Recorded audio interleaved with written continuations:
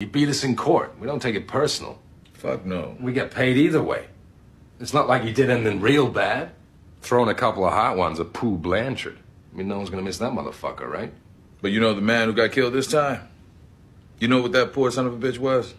A citizen. Worked every goddamn day of his life. You know that? He would get up every day, go out, and do maintenance work. Then on the weekends, he was driving a cab out to the airport. 2 jobs.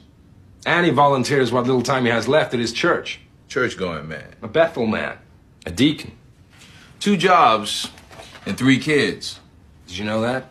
3. Them guys want to put him behind bars for sure.